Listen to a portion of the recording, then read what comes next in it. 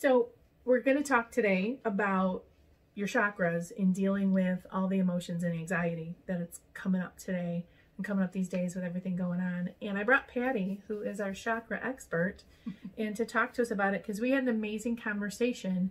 We started an amazing conversation just a few minutes ago, and I said, wait, let's record this. So my question for you, Patty, was that all the fear and anxiety that's going on, where do you think we're processing it? Because at times I can feel my heart go faster. Sometimes I can feel my stomach hurt. Sometimes I feel like I have to pee. And I can feel all of this confusing energy going around. So how do I work on this? Okay, let's get clear on the basic anatomy of the chakras and who's doing what. So we register and process everything in the heart chakra, and there's a really good reason for that. In the heart chakra is where our soul connects in, and our soul is doing the recording of all of our experiences in our life.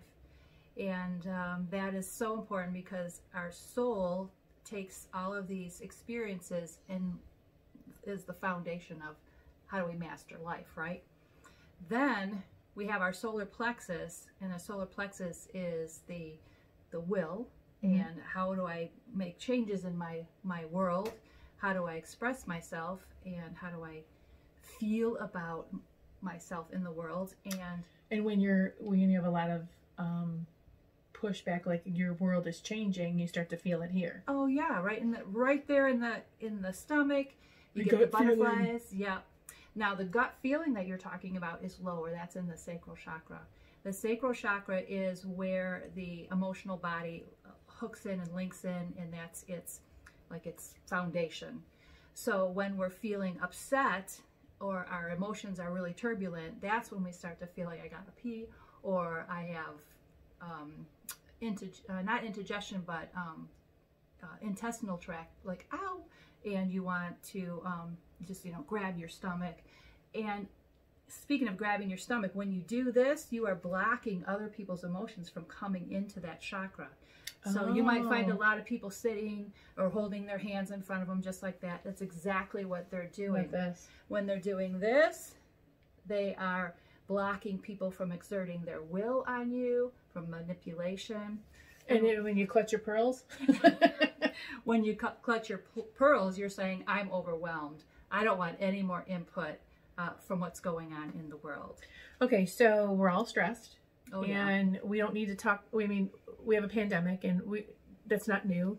And everyone in the world is experiencing this. So all this energy is going around all of us. Any room that you walk into, it's like, I don't know if I can talk about anything but this. And I can feel it in my body. So now, how do I start working on it just on my own? First thing you want to do is get your emotions in control, and that's with the sacral chakra. And you want to work with calming the stormy seas. Now, emotions are only emotions. They're not thought. You don't think things through with your emotions. The emotions are actually power. And so you want your emotional center and your sacral chakra to be very on a neutral, even keel. So you want to offload, release all those excessive emotions that are in your sacral chakra. So if I'm just home by myself and I'm feeling it, how do I start doing that? You close your eyes and you take a deep breath, and then you bring your focus to your sacral chakra, which is just below your belly button. And it's orange, and you let it open up and release into the root chakra. And then you open your root chakra and release it straight into the earth. Okay. So if you're finding that that's not exactly working, then you bring in the color purple and meditate on the color purple and ask that the color purple come in and soothe and calm that chakra. So if someone's listening right now, they can just visualize this, and you can start to feel it happening. You can. Okay, so I start to balance my emotions, and then what do I do? Then you want to work with the heart chakra and strengthen the heart chakra. You want that heart chakra nice and strong so you can handle whatever is in your environment around you, whatever is coming. And you do that by opening up your heart chakra again, and you can bring in the color green if you like to meditate on that color green, strengthen Love that it. emerald, yeah. Yep. And that brings harmony and balance to all of the circumstances in your life.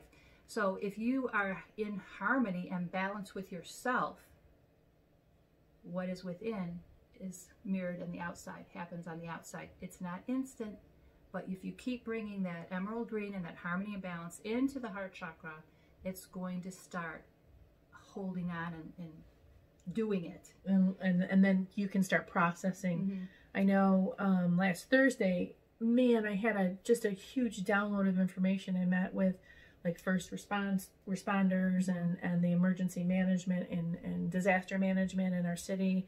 And I was doing okay and a little quiet until all of a sudden I was around other people. And then it was like, what? Yeah. So I had to take a minute and like, okay, I'm processing everything. So maybe take a minute and breathe, turn off Facebook. Absolutely. Self-protect.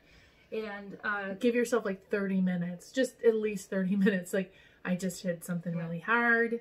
Well, the thing is that if we're being requested to self-quarantine or isolate ourselves, you have to isolate your mind too. You have to disconnect from the universal mind, the group think. Otherwise, you are overstimulating yourself over and over and over again, and you're going to react to that over and over and over again. And what you're just doing is you're filling your house of cards. This is the mandala for the healing heart chakra sticker that we have. And we have some images up on social media. It's a new product for us, but I thought this might be something for you to just kind of dig into and look at and meditate on when you're working on balancing out that heart chakra because of all the information that you're getting. Okay, so what else, so we can wrap this up and let people go and take care of themselves. What are we going to do with our solar plexus? How does this work in?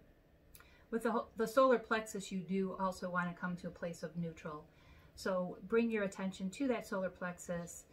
Imagine that beautiful, clear, yellow light just filling your solar plexus. And if there's any dingy kind of colors in there, just let them, again, flow into the sacral, flow into the root, and out.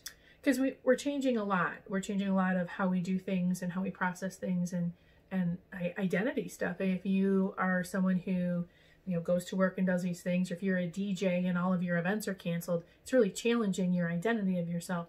So go ahead and work on that solar plexus. Like, it's okay. This is short. This is not for the rest of your life. So it's okay to change who you are for the moment, or change what you process and do for a moment. And there's a lot of self-employed people and service workers and stuff out there, and just keep tuning into like things like the Small Business Administration, what they're going to do for unemployment, what they're going to do, different relief, and know that we're going to get through this. And this is 100% the time to reach out. If you are struggling and you're maybe ashamed of it, or you don't have enough food, this is time for us to really reach out, because I want to help. And the people, every person I know is interested in helping the people around them. They just don't know how. So if you need help, you got to give people a way to help you. We love you here at Coventry. We're here to support you, and we're going to hold that space for you. And we're going to keep putting out videos like this to help you through. Look for more videos like this, and Storm and I are going to launch Keep It Magic again to give you many ways to find some solace in your moment.